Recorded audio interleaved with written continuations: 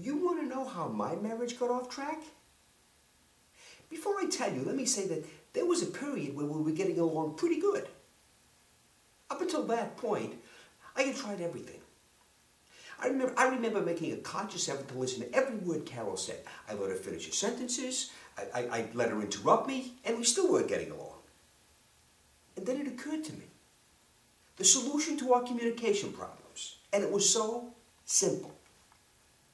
All I had to do was stop listening.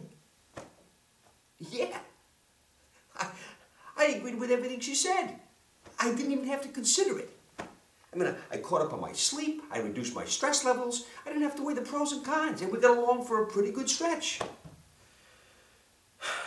Of course, the problem was I had no recollection of anything she said for 7 years. How the marriage got off track, though?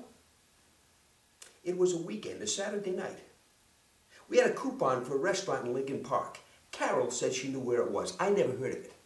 So naturally, I think Clybourne is the logical way. But Carol, she is the queen of the back streets. Those are her words. She takes pride in the fact she can get from anywhere to any place without having to take a major road or a highway. She hasn't paid a toll in at least 10 years. So I suggest Clybourne.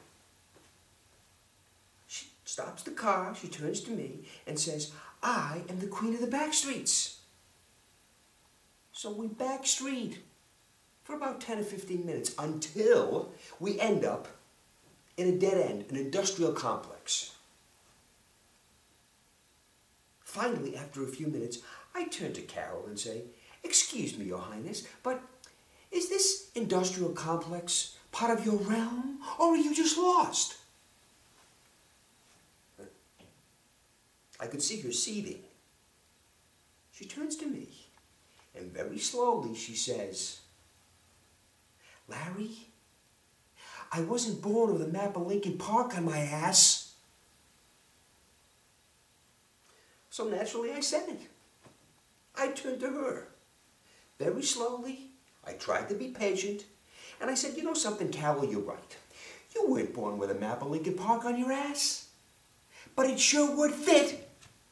In fact, I think your ass would fit a map of the entire Cook County, and even the surrounding collar counties. Needless to say, we never made it to the restaurant, and I moved out a few days later.